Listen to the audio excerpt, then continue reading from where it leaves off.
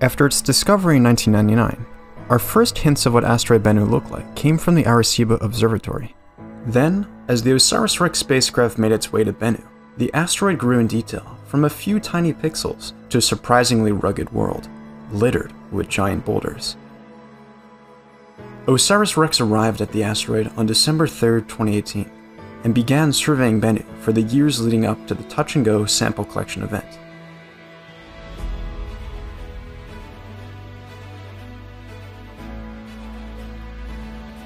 The spacecraft discovered boulders the size of buildings and imaged the surface down to 5 cm per pixel resolution.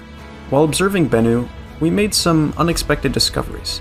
OSIRIS-REx spotted pieces of rocky ejecta bursting off Bennu and into space. The spacecraft was able to observe the entire life cycle of a natural satellite, ejecting off an object, entering into orbit, and returning back to the surface.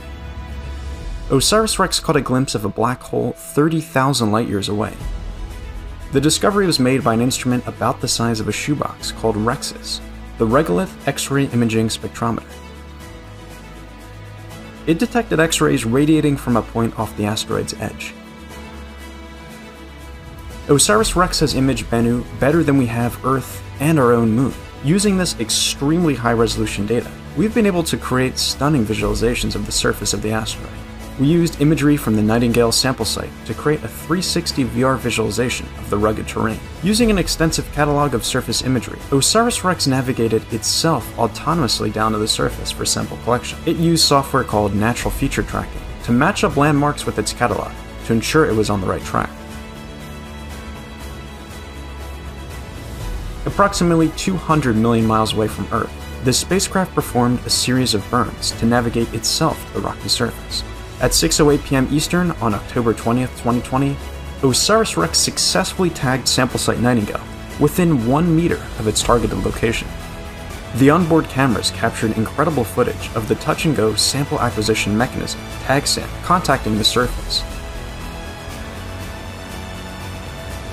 Imagery from SamCam showed rocks and dust overflowing from the TagSam head. The team is confident they've exceeded the mission requirement of collecting at least 60 grams of material, and on October 29, 2020, they stowed the sample for return to Earth. OSIRIS-REx imaged Bennu for the last time on April 7, 2021, and will depart the asteroid on May 10th on its 2-year journey to deliver the sample to Earth.